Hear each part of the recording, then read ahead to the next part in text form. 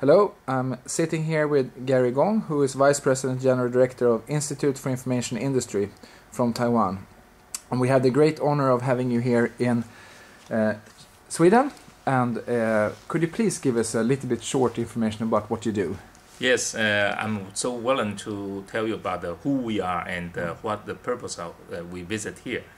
I think Sweden, is a very wide open country, very innovative, and the purpose of visit is try to find some kind of connection with you, to find a new cooperation relationship.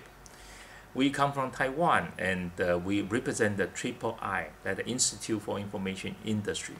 That is some kind of quasi-government agent. We will be 30 years old next year, and we start from 20 people, and now we have 1,800 software professionals. In Taiwan, we are biggest software R&D institute, and we develop and establish a new living lab, Taipei, in this June. And we knew in Europe you have a lot of different kind of living lab. So we come here, try to find if we can have the cooperate and share our idea with you. In Taipei, we call the Minsen community, and that community have around more than 20,000 family and 55,000 residents. And in that area, we have a residential area, we have a market street, and also have a lot of banks. And currently, we have a project to launch in Minsen community. We call the surveillance camera RFID system.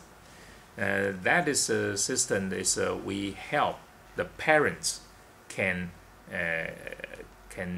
take care of their kids when they go to the school, if safely or not.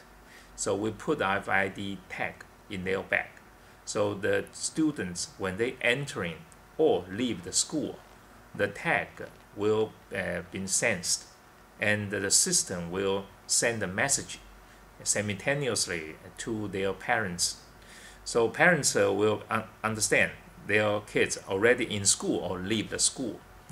But parents happy, their students not so happy, because they tell their school said that there are some kind of violate their human rights. Okay, so currently we're still working on how to resolve that kind of issue. But that is the Living Lab's purpose. We conduct the experimental program and find the potential issue or problem and try to resolve it. We also have some kind of the project we call the Chinese learning. We conduct in Vietnam, and that kind of project is a remote service, and currently the outcome is very well. So next stage, we are going to have the very tiny device at like MP3. So that kind of device can install the Chinese, most frequent use Chinese. So if the student, they can learn the basic one, and they would like to use the advanced, they can download from our database. And we try that business model if we can collect the money, because in the first phase is free. If we can successfully to collect the money and prove this business model is work, so we can transfer that kind of experiences to you or cooperate with you. So we are urged to cooperate with you, and would like to find the opportunity to cooperate with a lot of the partner from you. That sounds fantastic. Yeah, I had a great pleasure of hearing a lot about your other products also, which is very fascinating. Yes.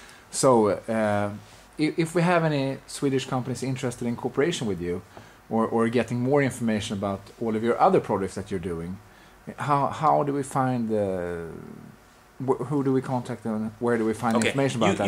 You can go to our website. It's www.ideas